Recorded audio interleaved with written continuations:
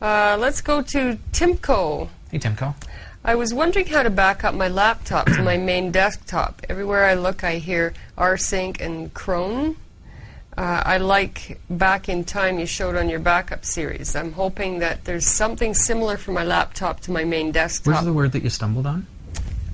Cron, C-R-O-N. Oh, cron. Okay. Cron, okay. Sorry, rsync is synchronization between Unix and Linux file systems. Cron is like a scheduler. So cron allows you to schedule tasks. It's like your task scheduler in Windows. So when you set something to automatically run at 2 o'clock in the morning, for example, that's task scheduler in Windows, cron in Linux. Okay. Sorry, I was just like, what? Yeah. I gotta catch these words. So. Okay. And Timco says, I like back in time you showed on your backup series. I'm hoping that there's something similar for my laptop to my main desktop. With help from the Ubuntu forum, I figured how to format and mount a hard drive to root as backup. When I tried back in time on my laptop to go to my backup drive on my main desktop, I couldn't find it. I even tried to cut and paste the directory in back in time and still not working.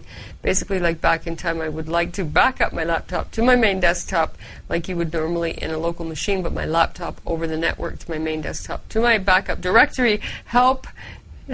Help me. Yeah. So many words. So many I'm words. lost. Okay, that was Timco, right? Yes.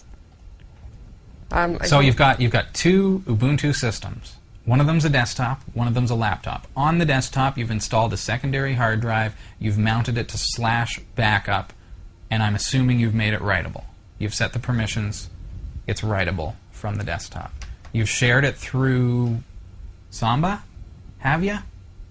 This is where my script might come in handy. You need to create a user on that system, if the user's not already in existence. You need to create a user, Timco, and give that user a Samba password, SMB pass WD space -A space Timco is the command. You need to put a sudo before that, so you run it as super user. So that will then give Timco access to Samba. Then you would share that backup folder because you've mounted it at /. You're going to have to do this either from a gk sudo nautilus window. If you don't know what that means, don't worry about it really at this point. But you can also use the terminal. The reason for that is because if you've mounted it at /backup, it's outside of your home folder, so you don't have access, you don't have write and permissions to change, like sharing and things like that on that folder. So you might be better to, I mean, it depends on where you're at, right? But if you're going to have it in that mounted at that mount point /backup, that means you're going to have to either add it to etc/samba/smb.conf as a new share, which is a little complicated compared to if you did move that mount point into your user folder, or if you were to use gk sudo space nautilus. But I don't like to say that because that's a huge security risk. So you need to be very, very careful when you use that, because you could completely wipe out your system. What that does is it loads Nautilus, I should say, which is your My Computer. It loads it as super user. So that would then make it so that anything that you do anywhere in the system is permitted.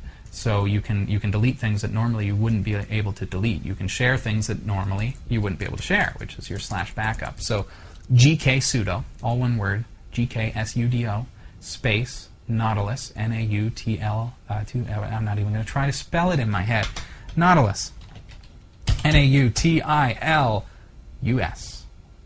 That's the command to run your My Computer kind of window. I'm using Windows terms just to make it really simplistic. But then you need to share it. So right-click on that folder, share it, okay? And then you should be able to access it. I'm not sure where you're at, though. Let me know where you're at with regards to networking and stuff like that. To access a Windows file share or a Samba file share through the network, go to your laptop and go to smb:/, and then the IP address, the computer name. I hope that kind of... Let me know where you're at, okay? Because are you in the chat room by chance? Because now we're getting into, okay, networking stuff and how to do networking, and so I just need to know where things are at for you. Also, we could use fstab to automatically mount that on your laptop every time you boot it up, things like that. But I just don't want to take too much time not knowing where you are with regards to networking. So, but hopefully that'll point you in the right direction. Okay. And if you can expand on it based on kind of where I'm going with this, drop me another email, live@category5.tv, and perhaps next week or on a very soon upcoming show, we'll address your new questions as well. Okay. Thanks for your email.